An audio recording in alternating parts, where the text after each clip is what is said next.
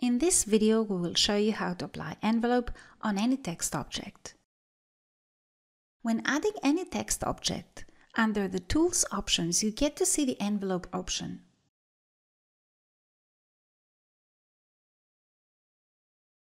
The envelope is only available for the horizontal placement.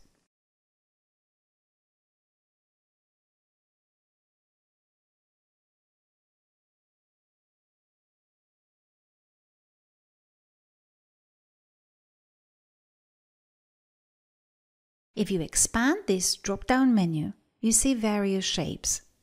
Select any of these shapes and the software tries to fit the text into the desired envelope shape.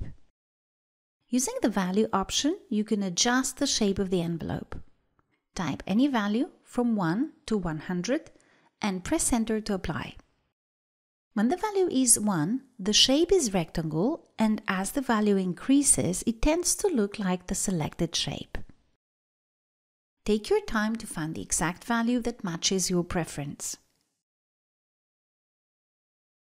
At any point, you can clear the applied envelope and reset it back to the way it was originally by selecting No Envelope.